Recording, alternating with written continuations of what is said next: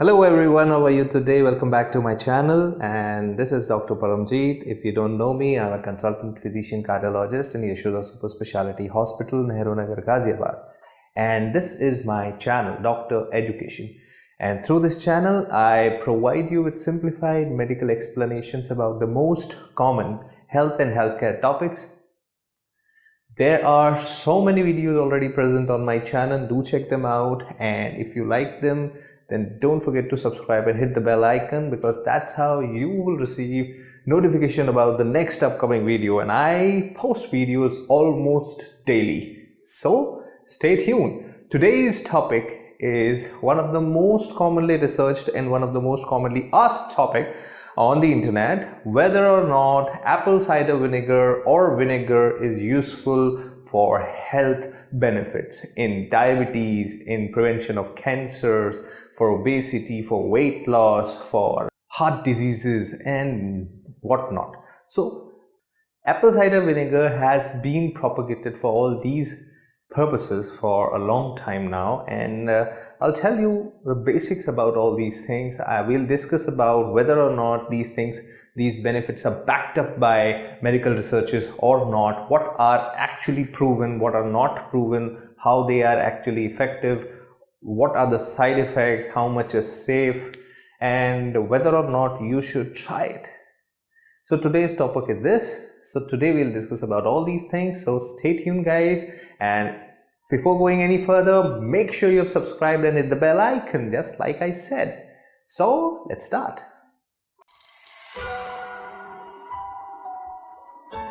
If you want to know about health and have health concerns, then subscribe to my channel and hit the bell icon. You'll be notified about all upcoming videos. So guys, what do you know about vinegar? What do you know about apple cider vinegar? First of all, vinegar is 5 to 20% acetic acid. Any vinegar is basically acetic acid diluted. Any vinegar is 5 to 20% acetic acid plus water, plus minus some flavors which give them their different flavors. So any vinegar is acetic acid. And what is acetic acid? Acetic acid is produced by fermentation of any kind of sugar, alcohol, fruits or grains. When they get fermented by a bacillus, by a bacteria called acetic acid bacteria, that bacteria ferments, eats these products, and then creates and excretes. Yes, it excretes acetic acid. So any kind of vinegar, any kind of acetic acid is the basic excretion product of this bacteria. That's why any food product which is kept in the open after a while becomes fermented by these acetic acid bacteria and becomes acidic, becomes little bitter. Why? Because these bacteria are ubiquitous. They are present everywhere. They are even present inside your body. These acetic acid bacteria are present in the gut, as well as they are present in the vagina. That's why the vaginal fluid is acidic, because of this acetic acid component. And this acetic acid in the vagina gives an antibacterial property, and that's why it protects the vagina from infection. So acetic acid is the basic ingredient of all vinegars, may it be apple cider or any kind of vinegar. Let's think about what is the property of this acetic acid. This acetic acid is a very potent acid, very strong acid, and it is therefore used as an industrial solvent and a chemical reagent which helps in making a lot of products, including paints, adhesives, inks. So acetic acid is used as an industrial solvent. But today we are not going to talk about these uses. We are going to talk about the use which is there inside your body, medicinal uses.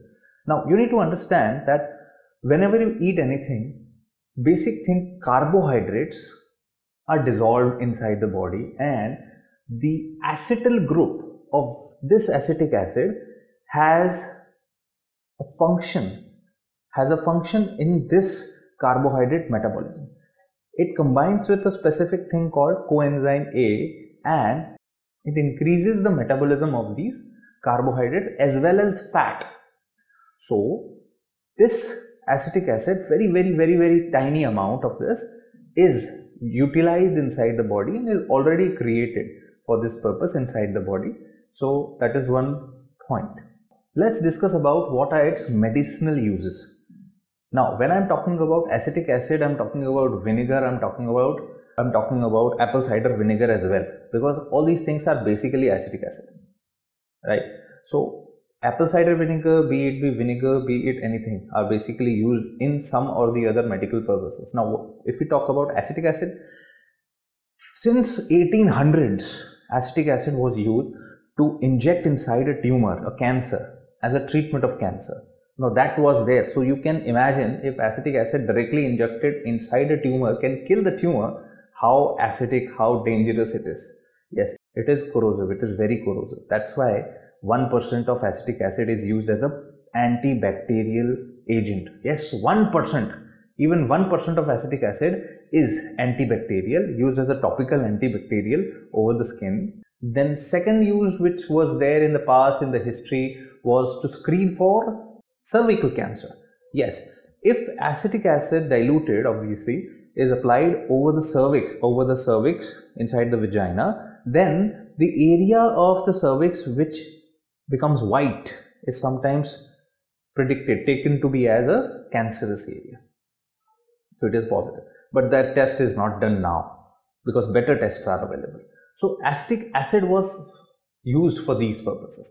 But if we talk about a documented and medically indicated use, yes, acetic acid is used in the treatment of ear infection, outer ear, otitis externa infection. It is a documented and recommended treatment by the WHO guidelines as well. But what about vinegar? If we think about the researches done on vinegar, there is no research which suggests that vinegar or any amount of acetic acid or apple cider vinegar is beneficial for blood pressure. It is not. It is not beneficial for blood pressure, but yes, some of the initial studies show that it is beneficial for postprandial glycemia.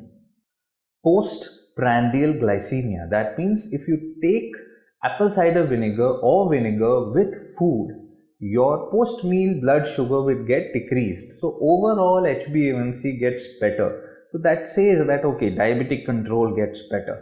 But that is not something which has been recommended or proven as such. It is seen in some amount because yes, we have seen that acetic acid has a role in carbohydrate and fat metabolism. So obviously something is going on, and that's why when you take acetic acid or apple cider vinegar, your your carbohydrate metabolism becomes faster. But mind well, when the researches were done with simple sugars, if you take apple cider vinegar or any vinegar or acetic acid with simple sugars, this effect is not there. Only with complex carbohydrates, starch, this effect is there. So this says that okay, maybe there is pre-digestion of these starch going on happening inside the stomach, inside the intestine, because of the presence of acetic acid. So this suggests maybe because of the presence of acetic acid or vinegar, apple cider vinegar with the food, with starch, maybe there is a little amount of pre-digestion going on of these complex carbohydrates. But if you take sugar with acetic acid, there is no actual effects on the blood sugar levels. So that's why obviously it is not a recommended treatment for diabetes patients. Although in some patients there has been reported that insulin resistance also decreases. So there is an advantage with taking apple cider vinegar with meal. But this effect also, decreasing insulin resistance, also is seen only with complex carbohydrates. So if you are taking simple carbohydrates, acetic acid, apple cider vinegar will not be beneficial for your blood sugar levels or diabetes, and therefore Same goes for your fat metabolism, lipid metabolism, cholesterol. So although there is no much evidence that it helps a lot in fat metabolism, but yes, there has been some studies that it might be beneficial. Other things which are said are that apple cider vinegar tends to increase your satiety, satisfy your hunger. So yes, that has been seen, but the basic mechanism behind this is still not clear. It is definitely seen that people who take apple cider vinegar with food, they are satisfied more with their food, so they become less hungry, and therefore a little benefit is there for weight reduction, but it's not so significant. Now, acetic acid or vinegar has a lot of polyphenols. These are antioxidants. Polyphenols like flavonoids, phenolic acids, aldehydes, all these are potential antioxidant agents, protect you from oxidative stress, so therefore might be little beneficial in protection from cancers and cardiovascular diseases. But yes, these polyphenols, these are present in all types of fruits, are present in tea, coffee, a lot of things. These antioxidants are not just present in vinegar. These are present in all vegetables, all fruits. So you can get them from anything you eat, almost, just not vinegar. So let's talk about safety. Now we talk about obviously acetic acid. It is a very corrosive agent. It is corrosive to your skin. So it is known to cause burns, blisters, and vinegar. Now we talk about vinegar. Vinegar is known, or apple cider vinegar is known to cause esophageal injuries. Although it is rare, but it does cause soft tissue injuries to your mouth, your throat, sometimes your stomach, sometimes your kidneys. And chronic use of vinegar, if you use it very regularly and in a lot of amount, then it might lead to hypokalemia, decreased potassium in your blood, increased renin, and sometimes osteoporosis. So final words, is it recommended to take vinegar or apple cider vinegar or any kind of vinegar for health benefits, for medical benefits? From medical point of view, no, it is not recommended to take it, because whatever benefits you get from them is the regular benefit if you take a normal healthy diet. If you take a lot of fruits, if you take a lot of salads, if you take a normal amount of even citric acid, that means something from lemons or oranges, the same effect will be there with these things as the effect is there in acetic acid or vinegar. So vinegar is not recommended to take as a medicinal purpose, like it is being propagated just for money. But yes, you can eat vinegar and have vinegar for its taste, in the form of a pickle, in the form of salad dressings, for Chinese preparations. So take vinegar, have apple cider vinegar or any kind of vinegar for its taste. Don't take it for its medicinal purpose. It's not proven, it's not recommended, it's not useful. Even if it is useful, it is less than 1% useful. So imagine if your blood sugar levels are getting managed like 80% on diet, and out of that, if you decrease your carbohydrates, simple carbohydrates, the effect is much more as compared to just adding vinegar onto whatever diet you are eating. So what will you like to do? Obviously, you will like to take the better option. So the better option is to go for the recommended stuff for the management of sugar, blood pressure, heart disease, cancers, and not just this. But yes, you can take these for regular diet purposes, and it's good for taste, good for your health in a limited and very small amount. Not necessarily taking it like glass full or something like that is not recommended. So that's all for today, guys, and hope you liked the video. If you did, then do subscribe my channel and don't forget to hit the bell icon, and do check out other videos on my channel. If you like them, share them. So till next time, stay connected, stay healthy.